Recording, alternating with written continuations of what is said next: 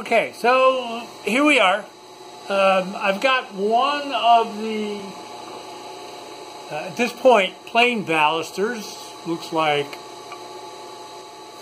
this, with no fluting on it at all. And we're wanting to get it to look something like this. And you can see this fluting here. It's a very mild concave flute based on about 1.5 inch radius. And you can see that I have a baluster into this funny looking routered erector set looking machine. This machine for me is about, I don't know, about 25 years old. And it's a router jig. And it also is not computer driven, it's all gear driven. This is the dinosaur shop. I haven't gotten into the computer age in the shop yet. Of course, we're looking at all of this on this phone that's now a camera, that's now Lord knows how many other things. Anyway, here's the process of doing the fluting. I've already had to set up all the proper planes, the depths, and the heights, and the depth of the cut. So all of that's done, and this is just now the mechanical, physical 8 times I'm going to have to do this. Because there's 8 flutes on each baluster, times 80 balusters. 640 times I'm going to do this. Hopefully I'll come out sane, and there'll be some chocolate chip cookies at the end or something. So here we go.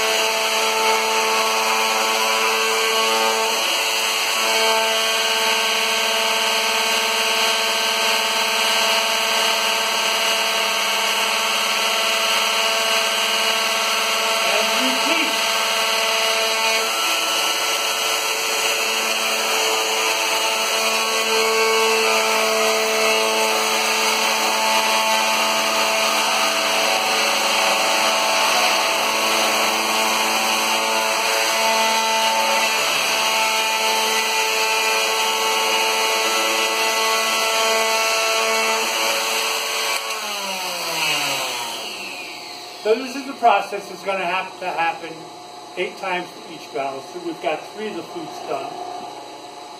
And I'm going to end the video because it's only going to be another 5 flutes, noisy operation. So I will turn off the video. You see that's how it's done. Combination of router jig, and handwork again. And we'll pick it up after I take this baluster out of this jig and stick it back into the lathe for final turning.